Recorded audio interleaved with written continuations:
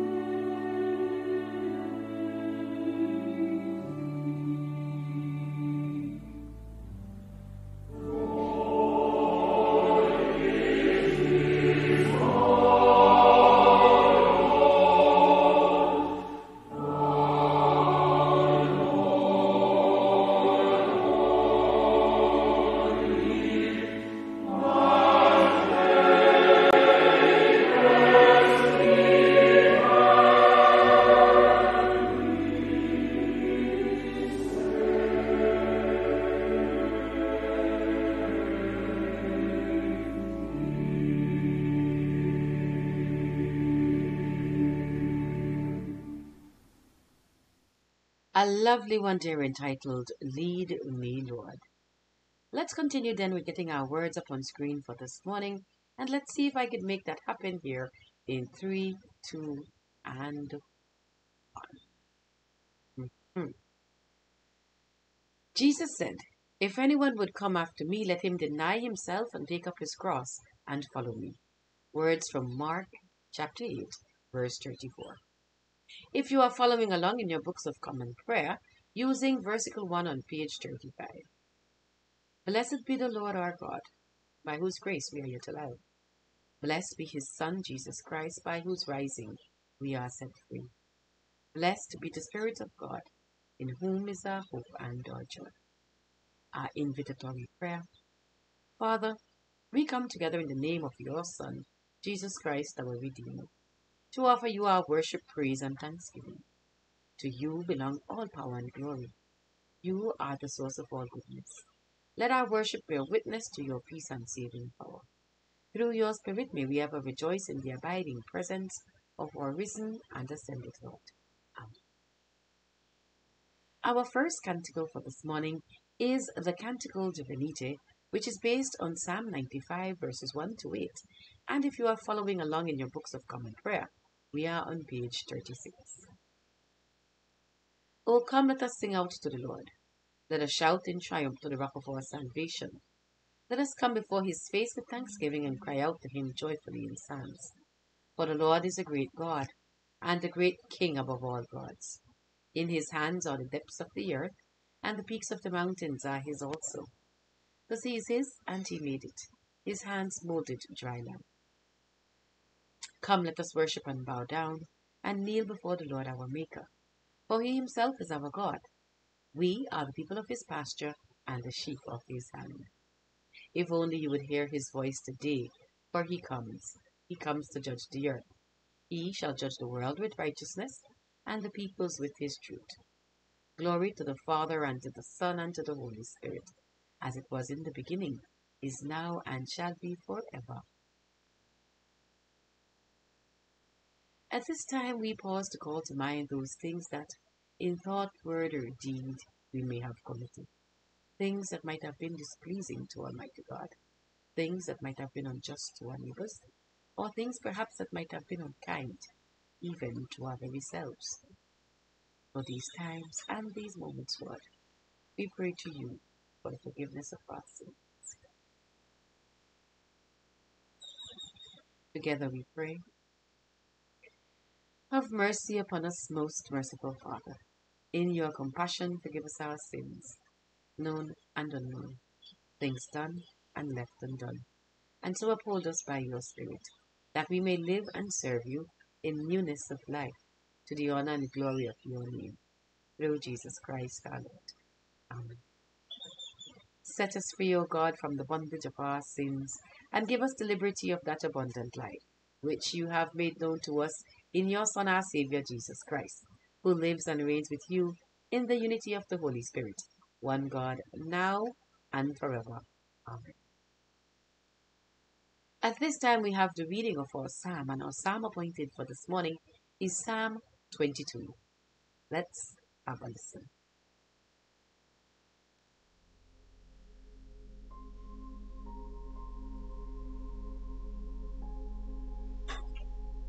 Psalm 22. My God, why have you forsaken me, and are so far from my cry and from the words of my distress? O my God, I cry in the daytime, but you do not answer. By night as well, but I find no rest. Yet you are the Holy One, enthroned upon the praises of Israel. Our forefathers put their trust in you. They trusted, and you delivered. They cried out to you and were delivered. They trusted in you and were not ashamed. But as for me, I am a worm and no man, scorned by all and despised by the people. All who see me laugh me to scorn. They curl their lips and wag their heads, saying, He trusted in the Lord. Let him deliver him. Let him rescue him, if he delights in him. Yet you are he who took me out of the womb and kept me safe upon my mother's breast. I have been entrusted to you ever since I was born. You were my God when I was still in my mother's womb. Be not far from me, for trouble is near, and there is none without. Many young bulls encircle me. Strong bulls of Bashan surround me. They open wide their jaws at me, like a raven and a roaring lion. I am poured out like water. All my bones are out of joint. My heart within my breast is melting wax. My mouth is dried out like a potsherd. My tongue sticks to the roof of my mouth. And you have laid me in the dust of the grave. Packs of dogs close me in, and gangs of evildoers circle around. They pierce my hands and my feet. I can count all my bones. They stare and gloat over me. They divide my garments among them. They cast lots for my clothing. Be not far away, O Lord. You are my strength. Hasten to help. Save me from the sword, my life from the power of the dog. Save me from the lion's mouth, my wretched body from the horns of wild dogs. I will declare your name to my brethren. In the midst of the congregation, I will praise you. Praise the Lord, you that fear him. Stand in awe of him, O offspring of Israel. All you of Jacob's line, give glory. For he does not despise nor abhor the poor in their poverty. Neither does he hide his face from them. But when they cry to him, he hears them. My praise is of him in the great assembly. I will perform my vows in the presence of those who worship him. The poor shall eat and be satisfied, and those who seek the Lord shall praise him. May your heart live forever. All the ends of the earth shall remember and turn to the Lord, and all the families of the nations shall bow before him. For kingship belongs to the Lord. He rules over the nations. To him alone all who sleep in the earth bow down in worship. All who go down to the dust fall before him. My soul shall live for him. My descendants shall serve him. They shall be known as the Lord's forever. They shall come and make known to a people yet unborn the saving deeds that he has done.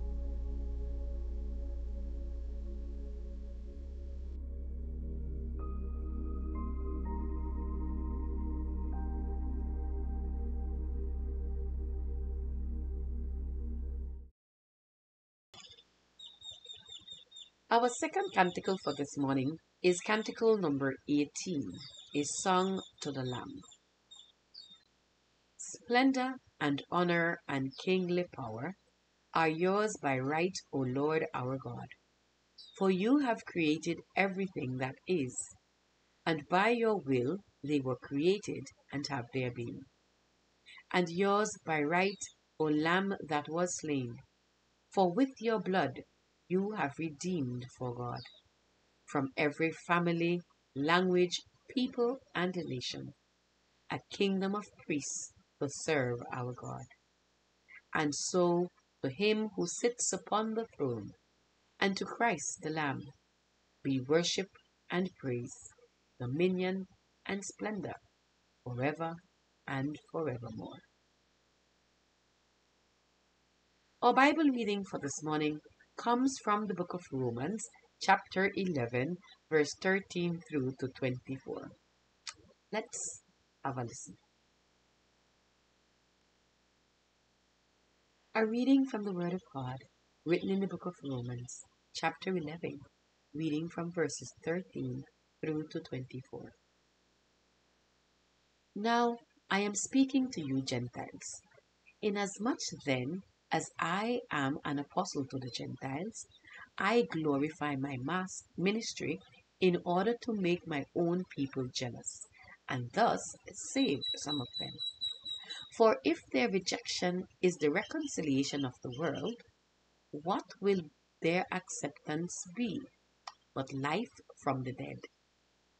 If the part of the dough offered as first fruits is holy, then the whole batch is holy. And if the root is holy, then the branches also are holy. But if some of the branches were broken off, and you, a wild olive shoot, were grafted in their place to share the rich root of the olive tree, do not boast over the branches. If you do boast, remember that it is not you that support the root, but the root that supports you. You will say, branches were broken off so that I might be grafted in. That is true. They were broken off because of their unbelief. but you stand only through faith. So do not become proud, but stand in awe. For if God did not spare the natural branches, perhaps he will not spare you. Note then the kindness of the severity of God, severity towards those who have fallen, but God's kindness towards you, provided you continue in his kindness. Otherwise, you also will be cut off. And even those of Israel, if they do not persist in unbelief, will be grafted in, for God has the power to graft them in again. For if you have been cut from what is by nature a wild olive tree and grafted, contrary to nature, into a cultivated olive tree, how much more will these natural branches be grafted back into their own olive tree? The word of the Lord. Thanks be to God.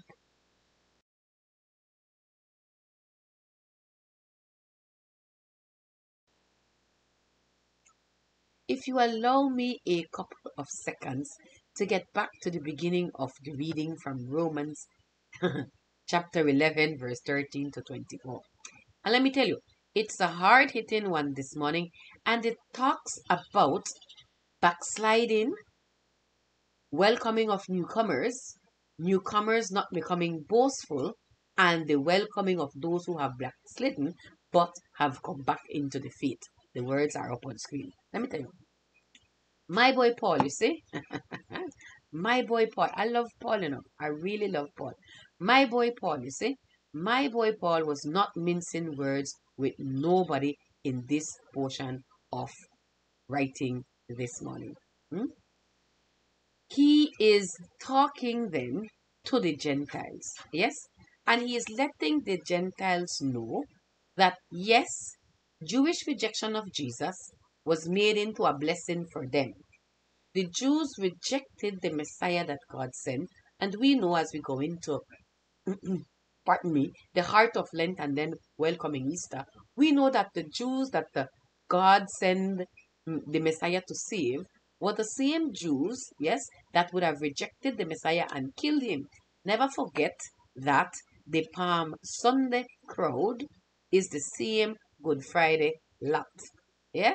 All the voices, well, some of the voices that were yelling, Hallelujah, hallelujah, blessed is he who comes in the name of the Lord, were the same voices that were yelling, crucify him, crucify him. The disobedience of Israel is what led to them being cut off from God. And in them being cut off, the message that was being preached to them was heard by the Gentiles, and the Gentiles, who were a foreign nation, accepted this gospel message, accepted salvation through the Messiah, and so was grafted into the family of God. And Paul is telling them, yes, Jewish rejection of Jesus was made into a blessing for you that you could be accepted. But consider how great a blessing their acceptance of Jesus will be when they do accept him. Now, I like it.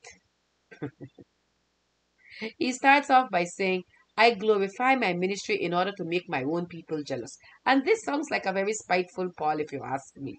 Yes? Paul is saying, you see me, I have gone from persecutor of the church to proclaimer of the church.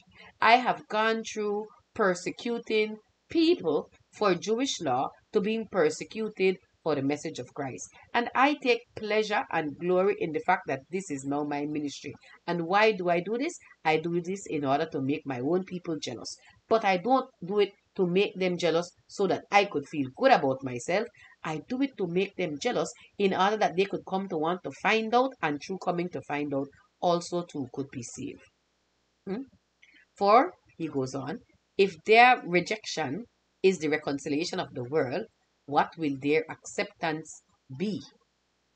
And I like that because he's saying if they have rejected the word, and so the world has been reconciled to Christ. When they come back and accept Christ, imagine the life after death that they will have.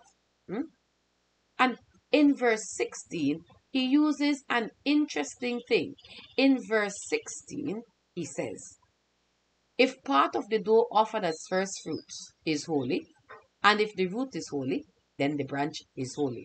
And this first fruit probably represents the first Christians who were Jewish. Yes? Remember that the first people to follow Christ were not a new set of people called Christians. They were people who had already existed, who were already practicing Jews, who like Jesus, who was a practicing Jew, because remember, Jesus was not a Christian, Jesus was a Jew. Like Jesus, who was a practicing Jew, came to understand that the Messiah was the fulfilling of all the things they had learned in their study of Judaism. Hmm? He was telling them, remember that their conversion was something holy and good for the church. After all, each of the apostles and most of the human authors of the scripture who were Jewish were the ones who, due to converting to the teachings of Christ, were the first fruits. And because of them, the conversion then of the first fruits of Gentile came into being. And how much better it will be when there's a complete harvest of both Jews and Gentiles together. Yes? And I like it because he talks about the fact that if a portion is holy, then all is holy. So it's like saying, my eyes can't be considered holy without the rest of my body, to which my eye belongs, also be considered holy. Hmm? If the root is holy, then the branches are holy. And then he goes into something, yeah, very, very interesting. He says, but if some of the branches were broken off, and you, a wild olive shoot, were grafted in their place to share the rich fruit of the olive tree, do not boast over the branches. Now, here we know it's an agrarian society. It's a society that is based on planting and on animal husbandry. And here, we thought that grafting was something that, well, some of us might have thought that grafting was a new concept that we do now in modern agronomy. Grafting was happening all the way back in the time of Jesus, and Paul gives us proof of that right here. Yeah? But with the picture of the tree and the branches, Paul reminds the Gentile Christians that it is only by God's grace that they could be grafted into the tree of God, the root of which is Israel. So all along, Paul was telling the Israelites, don't feel that because you are the chosen people, you are the only important ones. But here he's trying to keep the Gentile humble, telling the Gentile Christians, don't get it twisted. Yes? Don't think that you are better than the nation of Israel because you have been grafted in, while many of them are being now cut off because they are not being faithful to God. Don't take pride in that. Know that Israel is the root. He is God's chosen people, just that they are choosing to not choose God. Choosing not to choose God. Okay, you understand, right? And he's telling the Gentile Christians, you have been grafted like a foreign link into this tree of God, the root of which is Israel.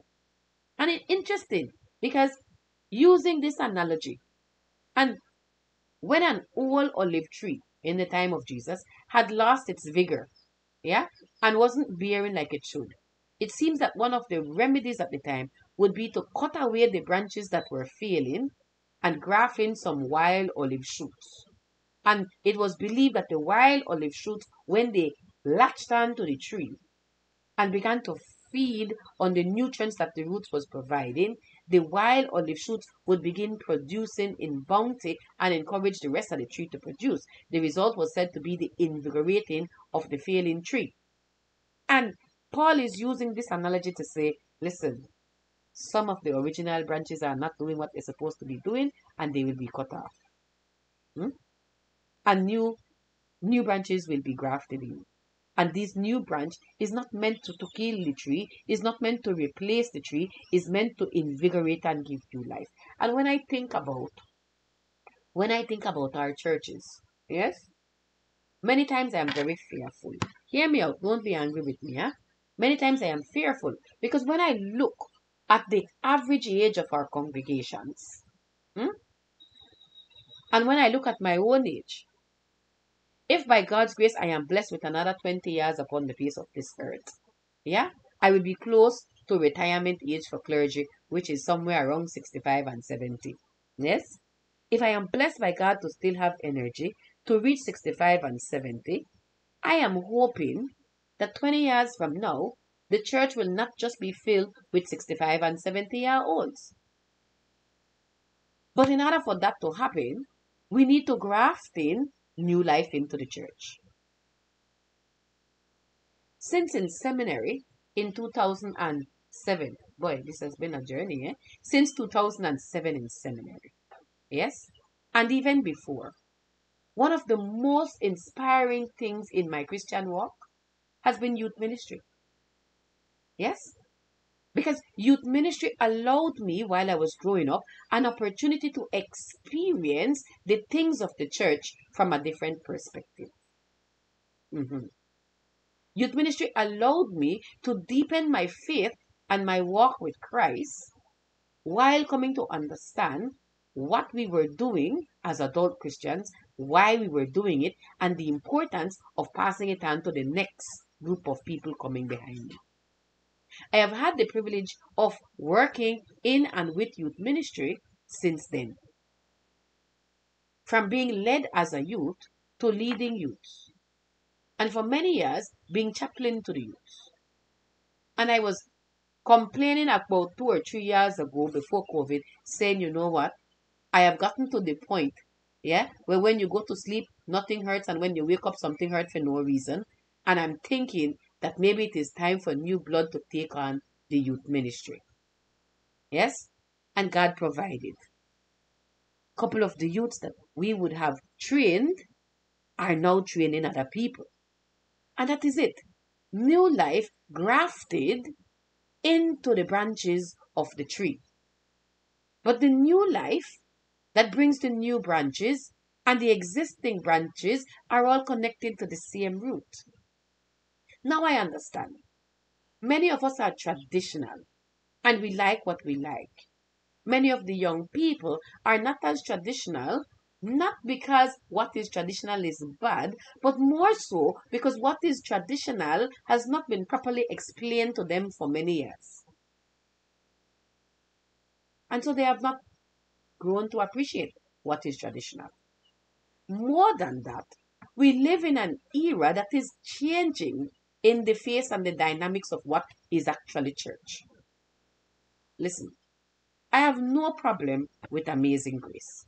But we have for long taken the hymn Amazing Grace and instead of using it as a salvation hymn, used it as a funeral dirge. And nothing is wrong with that use. But we can't expect that if every time Amazing Grace is sung, it is associated with pain and sadness, that our young people will be excited to sing it. Because our young people, not saying they have not experienced sadness and hurt, but our young people are still full of such vigor that they are not thinking about the finality of death just yet. But if you take the words to An Amazing Grace and you change the rhythm of the hymn from 18 how long, and you throw in some tambourine, and you speed up the tempo just a little bit, and you pop in some drums, whether it be Garifuna drums, or traditional drums, or regular drums from a trap set, yes? But if you alter just a little bit the rhythm, to make it something that both generations can enjoy, look at Amazing Grace taking on new life. Because the new would have been grafted into the existing, but both are still founded on the root, which is the Spirit of God moving in and through His people. And that's what Paul was saying. And he was telling them, old branches, you all can't complain, yes, about new things being grafted in. New things being grafted in, you can't think it's all about you. There has to be a symbiotic relationship between the two. That is for the benefit of the growth of the tree and for the yield that it will bring. And neither of the two should forget that the root and the foundation of this tree is supposed to be Christ. And I love how Paul puts it. Do not boast over the branches, you who are being grafted in. For remember, it is not you that support the root, but the root that supports you.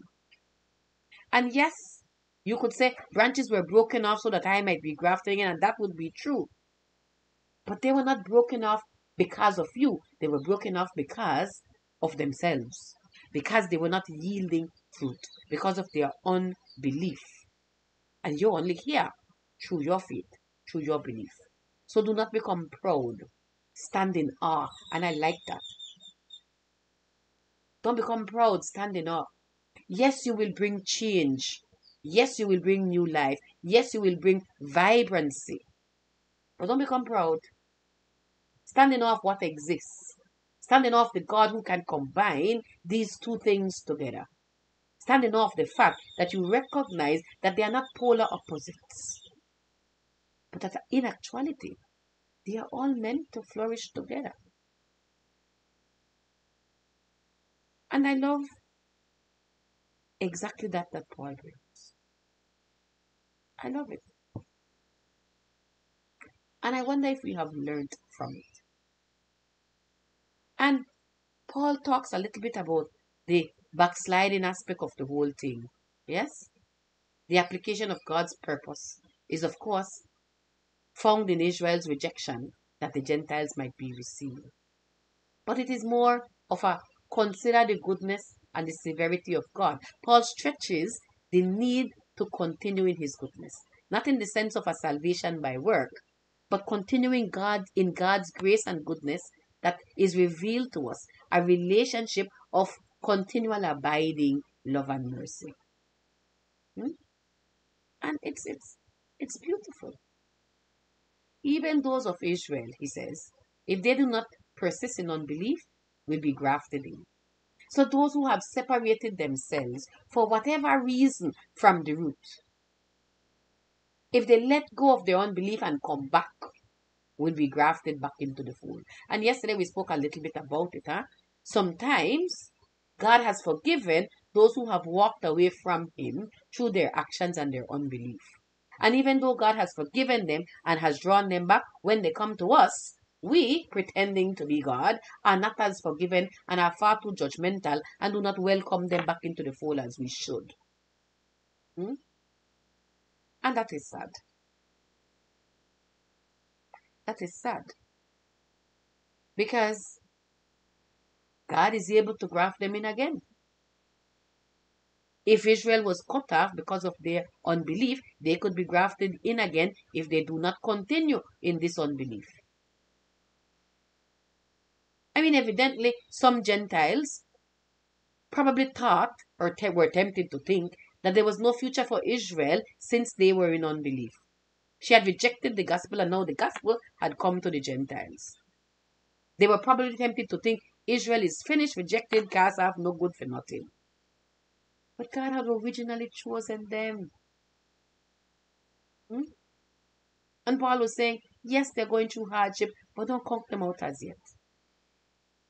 Because if God could accept you as a graft in, imagine how quickly he will accept the natural branches that belong to the tree. Amen. It's a beautiful portion of scripture. And the point of the whole thing, whether you're from the original branch or whether you have been grafted in, your role is not to sit there to compare which you are. Your role is to latch on to the root, feed on the nutrients, and bear fruit for the tree. That's it. That was the point. Grafted in or a natural branch, all have the potential to bear much fruit if they remain connected to the root. That's it. No matter if you're old school, new school, high church, or low church, stay connected to the root. Do not lose focus of why you are there. You are there to continue to strengthen your relationship with Christ, to use your relationship with Christ for the glory of God and the furtherance of His kingdom, to draw hearts unto Him, that together we can all bear fruit. And don't forget that the same rules apply to us. Jesus let us know. For the branches that do not bear fruit will be cut off and thrown into the fire. It is what it is. And God doesn't lie. Your job is not to worry about anything other than what you are producing.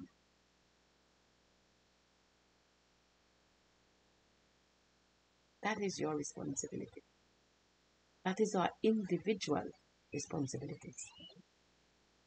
Let me tell you, if we were all focused on bearing fruit where we are, instead of looking to see how the other branches are faring off, maybe the yield would be greater. But that's another sermon for another time. Let me tell you, keep your eyes fixed. Keep your heart connected to the source. Stay latched on to the root, because that is where your source of life comes from. And being latched to the root, feeding on the nutrients, bear fruit for God's kingdom. Do not compare, do not compete, do not condemn. Allow God's Spirit to cultivate in you a bountiful crop for the glory of the kingdom. Question: are you bearing fruit?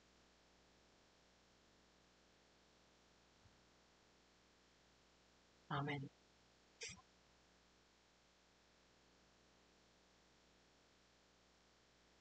We continue now with the profession of our faith, the words of the Apostles' Creed.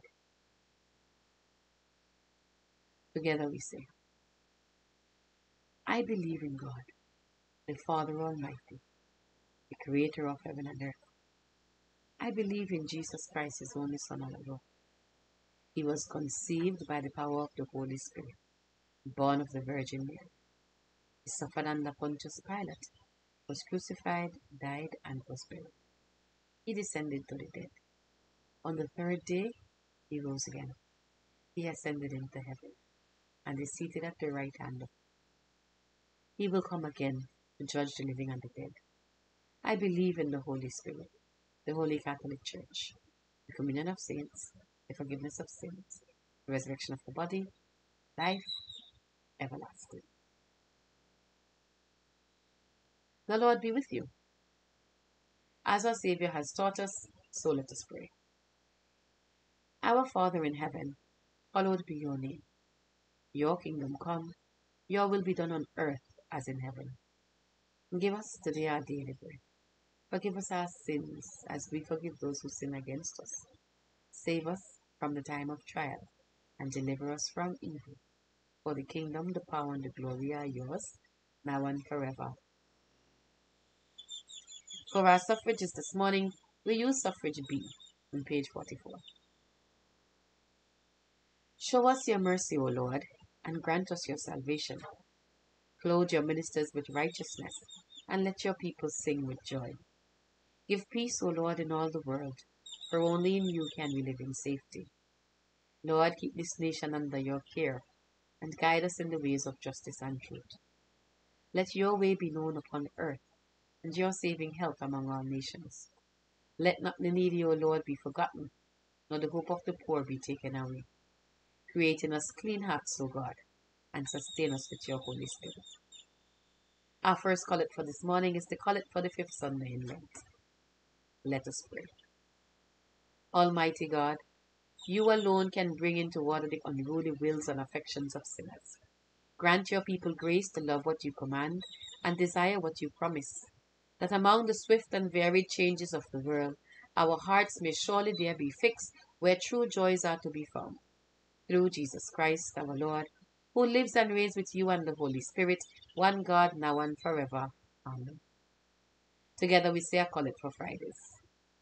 Almighty God, whose most dear Son went not up to joy but first he suffered pain, and entered not into glory before he was crucified, mercifully grant that we, walking in the way of the cross, may find it none other than the way of life and peace.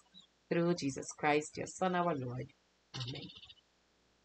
At this time, we turn to our prayers of personal intercessions and thanksgiving.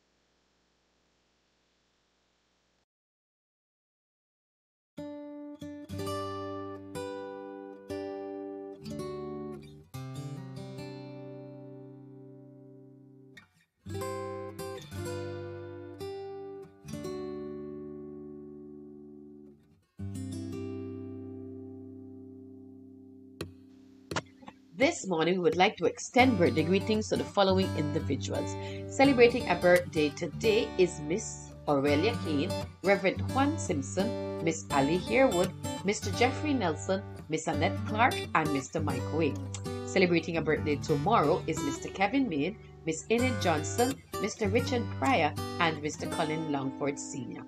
We pray, ladies and gentlemen, that you will have a blessed and beautiful birthday, and that indeed God's blessings continue to be upon you, not just for today, but for all the remaining days of your lives. Happy birthday! In our prayers, we continue to give Almighty God thanks for persons who have recovered from illness and surgery, and we continue to pray for healing and recovery for the following individuals. We remember and pray for Miss Judith, Miss Eileen, Miss Pauline, Miss Rose, Miss Grace, Miss Celine, Miss Maria, Miss Norma, Miss Mary, and Miss Joyce. We pray for Miss Monica, Miss Sylvia, Miss Des, Miss Aislinn, Miss Justine, Miss Lisa, Miss Soila, Miss Beryl, Miss Janet, and Miss Kim. We pray for Miss Margaret, Miss Myrna, Miss Janice, Miss Dylan, Miss Alma, Miss Marlene, Miss Crystal, Miss Amelia, Miss Venanzia, Miss Derla, Miss Betty, Miss Marta, Miss Marva, Miss Gloria, Miss Celestina, Miss Jessica, Miss LaShawn, Miss Althea, Miss Teresa, Miss Molly, Miss Agnes, Miss Lena, Miss Loretta, Miss Barbara, Miss Ruby, Miss Arlette, Miss Yolanda, Miss Janice, Miss Glenda, and Miss Amy. We pray for Miss Priscilla, Miss Jean, Miss Alma, Miss Maud, Miss Elma, Miss Delverine, Miss Doreen, Miss Geraldine, and Miss Myrtle. In our prayers, we remember and pray for Miss Verolyn, Miss Carol, Miss Jasmine, Miss Alaire, Miss Nina, Miss Leonore, Miss Gladys, Miss Robin, Miss Elena, Miss Louise, Miss Rita, Miss Lisa T, Miss Ulichi, Miss Joan, Miss Ismail, Miss Anne, Miss Fiona, Miss Catherine, Miss Kelia, Miss Velina, Reverend Ilona, Miss Sharon, Miss Elva, Reverend Linda, Miss Caroline, Miss Gretel, Miss Sandra, Miss Bernadine, Miss Brenda G, Miss Tanisha, Miss Dominic, Miss Nadia, Miss Sheila, Miss Pat, Miss Michelle, Miss Sophie, Miss Jean, Miss Perla, Miss Shelmadine, Miss Zinzi, and Miss Suzette.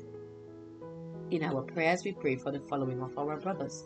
We remember and pray for Mr. Zane, Mr. Larry, Mr. Kenrick, Mr. Wilfred, Mr. Marvin, Mr. Philip, Father Eric, Mr. Jeffrey, Mr. Tony, Mr. Gary, Mr. Randolph, Mr. Finley, Mr. Costa, Mr. Oscar, Mr. Freddie, Mr. Dion, Mr. Charles, Mr. Edmundo, Mr. Ian, Mr. Belhem, Mr. Dudley, Mr. Rupert, Mr. Enrique, Mr. Robert, Mr. Rodney, Mr. Ishmael, Father Jerris, Mr. Walter, Mr. Edgar Jr., and Mr. Carlos. We pray for Mr. Leroy Jr., Mr. Dion, Mr. Alfred, Mr. Ian, Mr. Lyndon, Mr. Mark, Mr. Emmett, Mr. Clinton, Mr. Lewis, Mr. Sean, Father Leroy, Mr. Russell, Mr. Kurt, Mr. Gilbert, Mr. Michael Griffith, Mr. Michael Samuels, Mr. Michael Soberanis, Mr. Brindell, Mr. Ambrose, and Bishop Nicasio. We remember and pray for Bishop Wright, Mr. Gustavo. Mr. Earl Sr., Mr. Richard, Mr. Lloyd, Mr. David, Mr. Ernest, Mr. Lincoln, Mr. Grayson, Mr. Irvin, Mr. Kieran, and Mr. Paul. For those who have requested our prayers, and especially for those who fear there is none to pray for them, pray that they would feel God's blessings and mercy surrounding them. In our prayers this morning, we remember and pray for God's comfort upon those who are grieving the loss of a loved one. We remember and pray for the family of Miss Christina Passos Pryor, Miss Brenda Card Stewart, Miss Rosalinda Eugenio, Miss Victoria Ramos, Miss Onilda Young, and Mr. Antoine Flores. For all who are grieving the loss of a loved one, those preparing to lay a loved one to rest, those who recently laid a loved one to rest, we pray for God's comfort and peace to be upon you during this time of bereavement, and we pray for eternal rest for those who have died. In our prayers, we continue to pray for protection over our loved ones who are far away from us. We remember and pray for our students, praying for Tammy, Anwa, Karina, Courtney, Akua, Randolph, Ashley, Ria, Kai, Elton, Ariane, Angel, Rihanna, and Garrett. We remember our loved ones in the military, praying for Emil, Jason, Candy, Prince, Jade, Gavin, Charles, Barry, Sam, Alvin, and Keishan. We continue to pray for the protection and enablement of all medical professionals in the performance of their duties. We remember and pray especially for Doctors Molina, Arnold, Manzanero, Arriaga, Shogreen, Ken, Arana, Joseph, Ek, Lawrence, Sosa, and Koyar. We pray for our nurses, praying for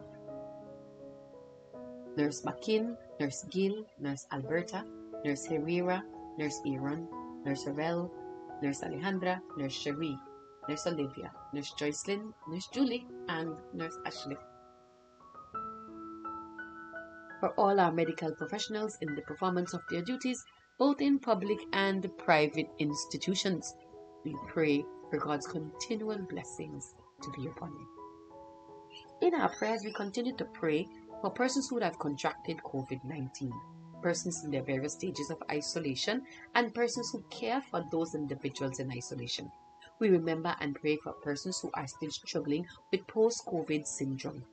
We continue to give God thanks for the availability of a vaccine, and we continue to pray for a cure, the containment, and the elimination of this COVID-19. In our prayers, we continue to remember and pray for the combating of the economic fallout caused by this pandemic. We continue to pray for persons who would have lost employment, persons whose salaries would have been reduced. We continue to pray for all who are struggling financially to make ends meet. We remember as well the most vulnerable in our society, the poor, the needy, the elderly, those with pre-existing health conditions, persons battling autoimmune illnesses, persons struggling with illnesses such as cancer and liver failure. We continue to remember and pray for persons who are suffering from mental health challenges, persons who are struggling with substance abuse issues, persons who are facing or living in violent or abusive situations. For all persons in their various challenges, we pray that God would meet them at the point of their needs. In our prayers, we continue to remember and pray for the various branches of our security forces. We remember and pray for our government, for the churches and church leadership, for the private sector, for all non-governmental organizations involved in the fight against COVID-19 or in any form of humanitarian.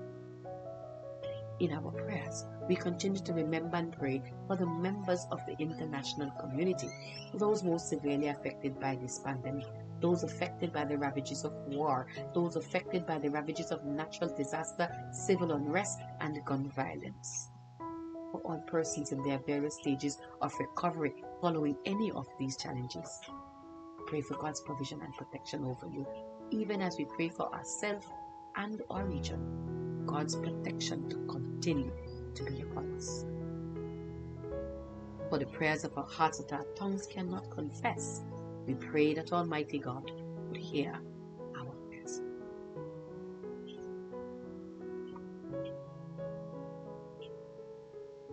In our prayers, we conclude our intercession by praying together. Almighty and eternal God, sanctify and govern our hearts and bodies in the ways of your laws and the works of your commandments, that under your protection now and ever we may be preserved in body and soul. Through Jesus Christ our Lord. Amen.